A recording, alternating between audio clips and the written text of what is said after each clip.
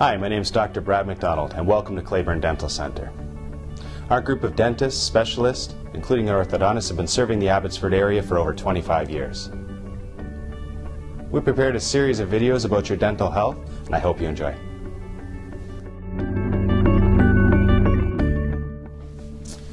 I'd like to talk today a little bit about when it's appropriate for orthodontics to begin.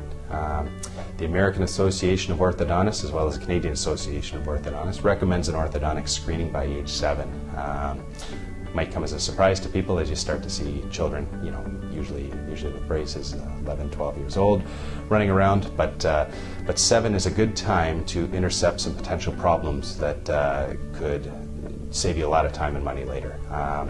At age 7 is when the bones are starting to form and come together.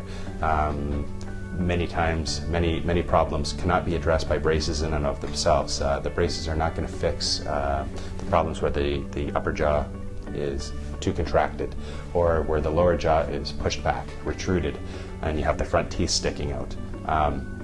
One of the big problems with the front teeth sticking out like that is the children are much more prone to getting an accident and getting hit and their teeth chipped and everything. So if we can fix those early on, you end up with a much more aesthetically pleasing case later on, and cut down on time for orthodontics later on. It's a lot easier to do the orthodontics later if they have to be done when the bones are in the right place. Sometimes by putting the bones in the right place, you can actually eliminate the need for orthodontics altogether later on. So if we can catch those problems early by age 7, it makes things much easier in the long run, as well as possibly saving you some money in the long run as well.